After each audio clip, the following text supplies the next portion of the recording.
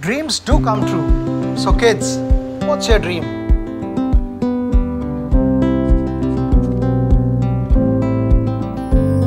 What more is in you? So bright, colorful and new. Sometimes it feels hard, but you don't wanna give up.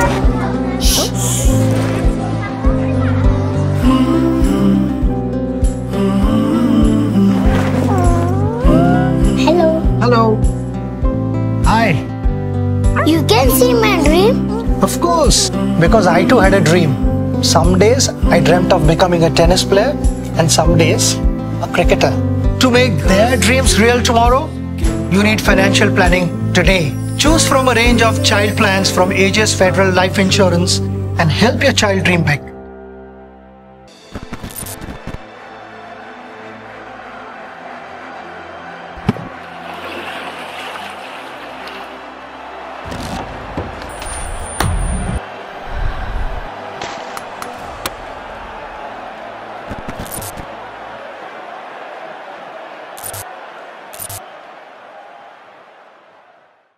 Hello and welcome to this very special edition of Backstage with Boria, with somebody who I have seen, my sports writing career has almost followed Sharath's career as a player, and then he's evolved into one of our best ever. And in 2022, he perhaps had one of his best years. I was there covering him for the Commonwealth Games, and he made us all proud with the 4 medal-winning performances. Incredible year, and he's defied all the laws of science. At this age, we keep talking about age, look at Sharath. So look at the inspiration, the passion that he still brings to the table. Sharath, what keeps you going? 20 years is a long time as a sports person. What keeps you going? I think the most important fact of being able to be fit, both physically and mentally, and getting into the tournaments, looking to take on that pressure is what makes it really, feels like, okay, I want to go ahead and do this also. So this is something which a lot of people have asked me, how do you keep doing it time and again? So over it's been 16 years since I won that singles gold, and now after 16 long years I get that back. So it's very much like the last 6 to 7 years I always made like short-term goals to every 2 years. So luckily, in the situation where we are, we have the Olympic Games, and then following in the next 2 years, we have the Commonwealth Games and the Asian Games. So 2016, when we finished Rio, we were thinking, okay, next let's plan only for 2018. I was not looking beyond 2018. I was not looking for Tokyo, not looking beyond that. So because when I look at 2 years from now, I feel like, yes, very much doable. If I'm looking at 4 years from now, oh wow, I need to keep this kind of a training regime and work towards that. So that's going to be really tough to keep myself motivated for such a long period of time. So when we start breaking it down into smaller goals, then it's really easy for me to keep pushing myself. And I think the way 2021 the Tokyo Olympics had gone, I thought, okay, my best has come, But then 2022 is like a fairy tale, which I hope never ends at all. So it's one of the best years. I was coming to that. If I look back to Birmingham, day in, day out, you were delivering. Your team event delivering, individually delivering. And that is the most surprising part of it all, that you keep at a stretch and you deliver for the country for a good 2-week period, almost at the top of your game every single day, beating top players, Pitchford, for example, in front of a home crowd. Just look back once to that particular tournament. And talk to me about that fairy tale. It's always great fun to talk about fairy tales.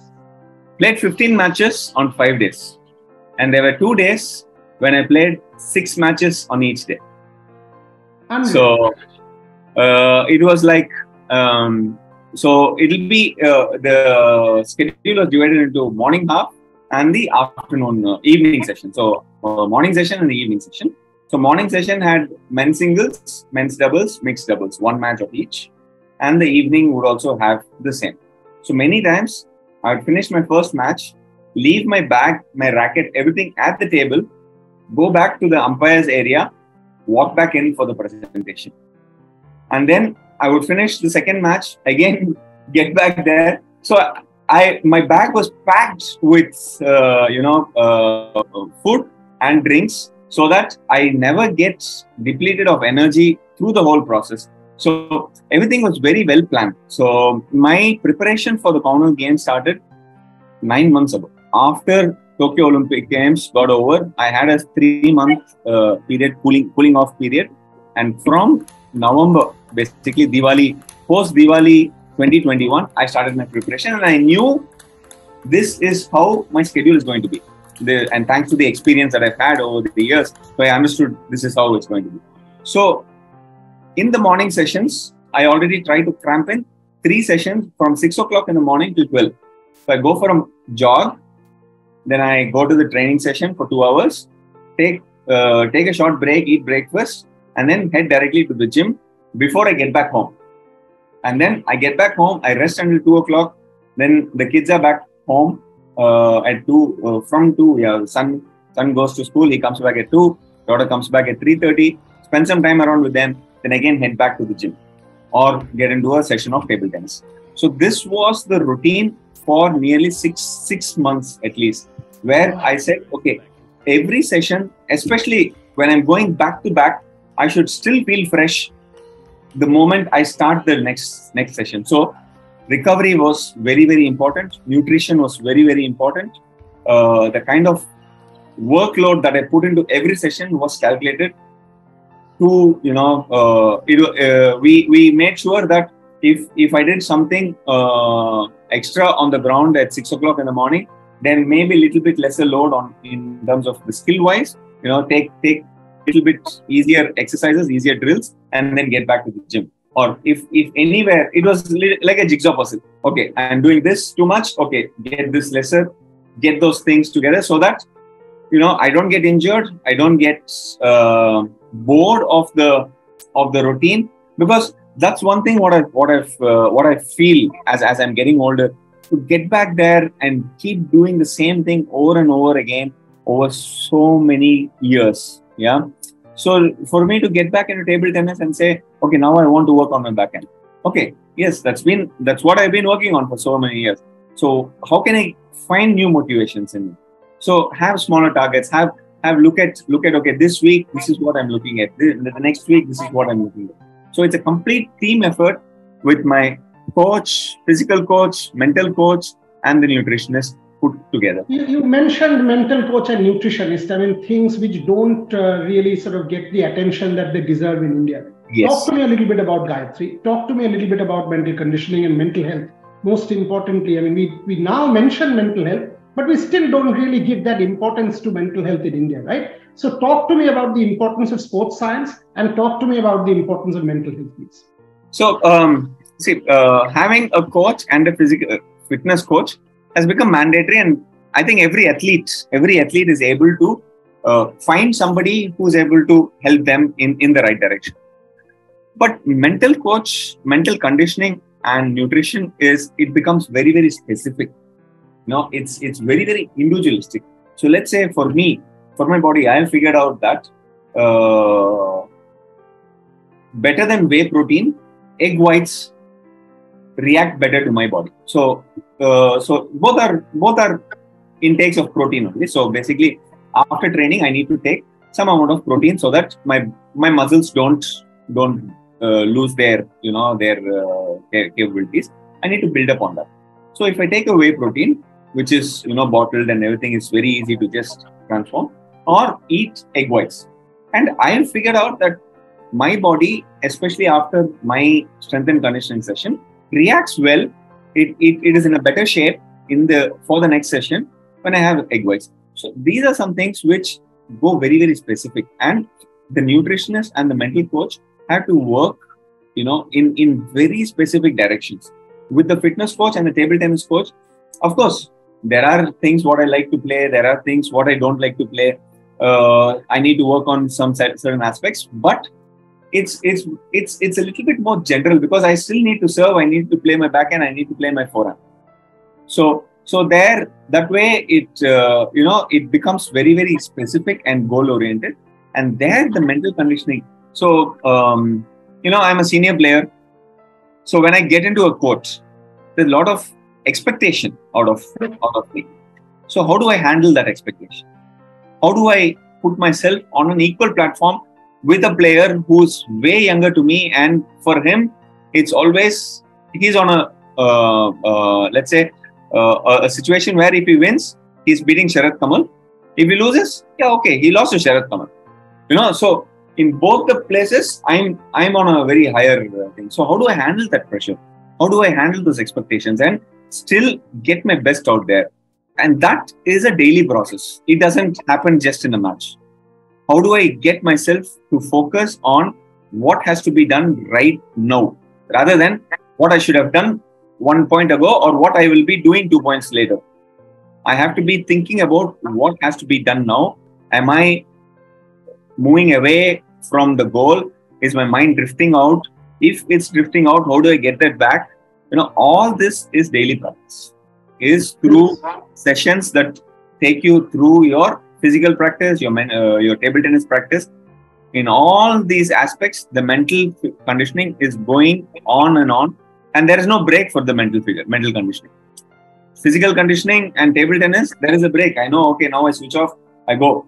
But mental conditioning is something which, when I'm eating, I'm thinking about my game. Okay, even then I need to keep telling myself, yes, this was what was happening and this is what will happen. So I need to keep myself through the whole process in this mental state. So those are the nitty-gritties which a high level athlete requires in terms of mental conditioning and nutrition. Fascinating, because the more you read, Western athletes in the past, now it's coming to India. Good that you highlighted it. If I move away from you, the person, to the whole, the overall sort of scenario of Indian table tennis. We've had great results from Satyan, from Manika, the Asian Cup. We've had great team results, both men and women doing well in the World Championship. So is it the best era? For example, if I speak to Shrija, she will talk to me about how you partnered and mentored her. When I talk to Manika and Satyan, Raman, for example, tells me that yes, they have a great chance in Paris. So we are actually starting to think that we can win medals at the international level at the highest places. Is it the best that you have seen? And how are you looking at 23 and 24? This all started in 2018 when, when the Commonwealth Games in 2018, we did very well. We had 8 medals, highest by any stretch in terms of Commonwealth Games. And Manika's performance there, singles gold, team gold, and the men's team gold. So all of us had done fantastically well. Following that was the Asian Games, where first time in 62 years, we got a medal, and we got in fact 2 medals, men's team and mixed doubles.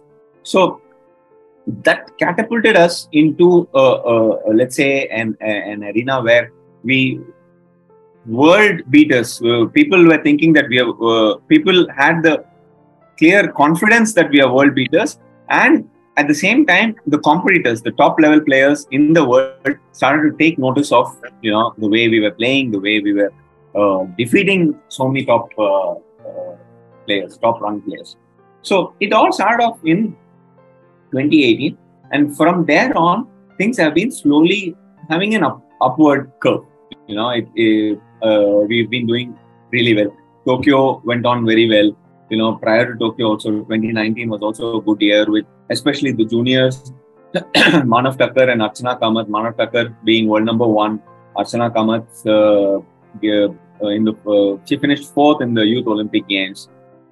So I think there we were slowly, steadily climbing up. But as far as the complete team is concerned and the kind of performance we are doing at the international level, I think 2022 has been clearly the best until now. Commonwealth Games, I did well. Then, as you said, Manika did remarkably well at the Asian Cup in November, where she beat 3 top 20 players, or even 3 top 10 players. 10 players, yeah. That was really good. And Satyan has been doing well. Srija has been doing well. Archana has been doing fine. breathe. So there are a lot of players now who are doing fantastically well. Now, I think from here, from the situation where we are now, we can have an outside the box chance to get an Olympic medal in terms of the team event.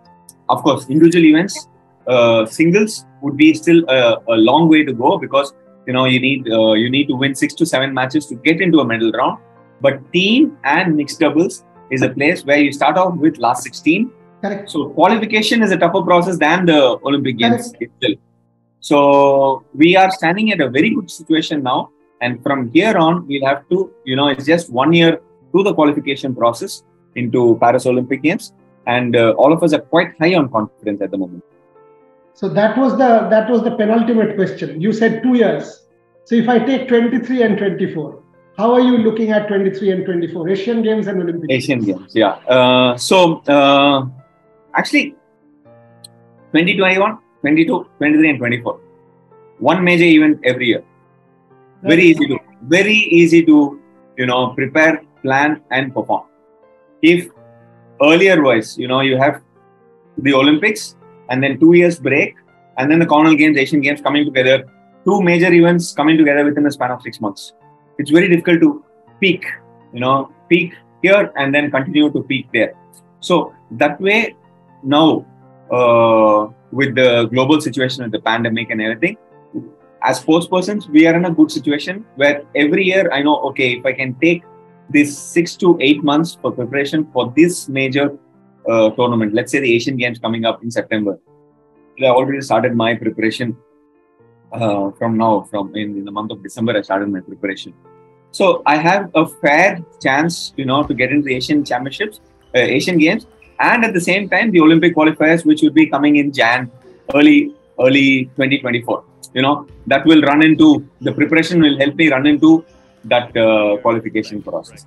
And then from there on, I have another 6 months to prepare for the Paris Olympic Games. So we are very well placed in terms of the planning is concerned, in terms of, the ability to peak at the right moment.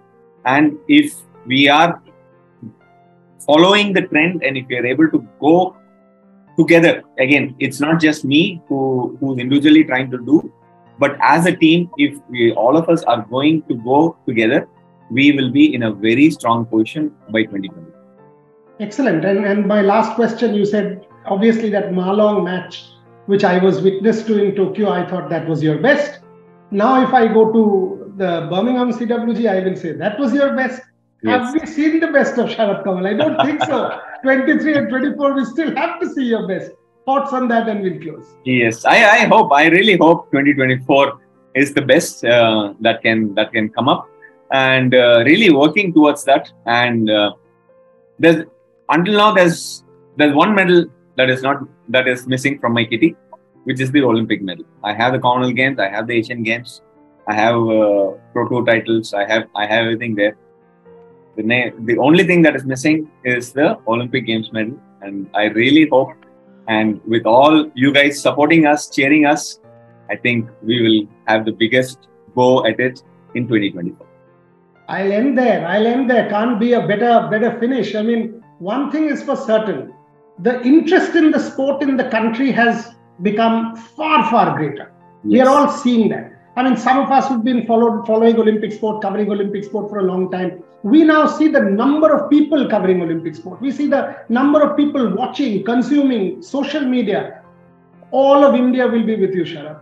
All of India. Thank you. Thank you. Each one of us, from our hearts, we will be with you, writing, talking. Yes, we will put pressure, get us medals and all that. But that's our job. That's our job. You made it into a habit, so you better deliver now. Having said that, terrific. I mean, pleasure to talk to you. You've been an absolute icon for Indian sport, a torchbearer. You've inspired many. Keep doing so for the next couple of years. We'll all be with you. Thank you very much. Thank you. Thank you.